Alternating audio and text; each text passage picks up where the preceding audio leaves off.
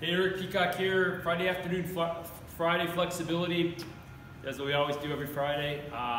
Here's one that I really need, and probably a lot of us have tight shoulders, especially as people that work at a desk a lot. Guys, we're typically tighter in the shoulders, but it's called the wall slide.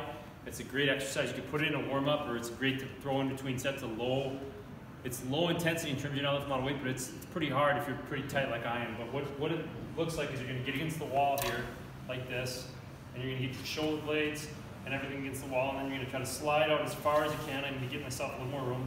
I'm going to go out as far as I can. My shoulder blades touching, my butt touching. It's really tough to stay on the wall. And then I'm going to bring my elbows into my side.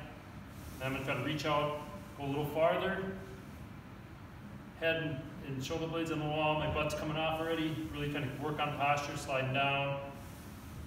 Up and slide.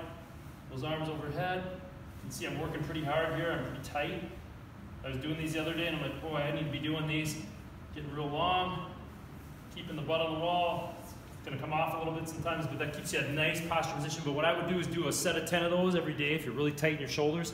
And you're going to feel it open up. But what that'll do is that'll kind of help reset everything. The wall is your template. So if your head, your upper back, or your butt comes off the wall, you need to reset it. And keep your shoulder blades in contact with the wall and slide up as far as you can. 10 repetitions, as far as you can. The more you practice it, the easier it's going to get. You'll start to notice that chest open up and better posture. So that's my Friday flexibility. We'll see you next week.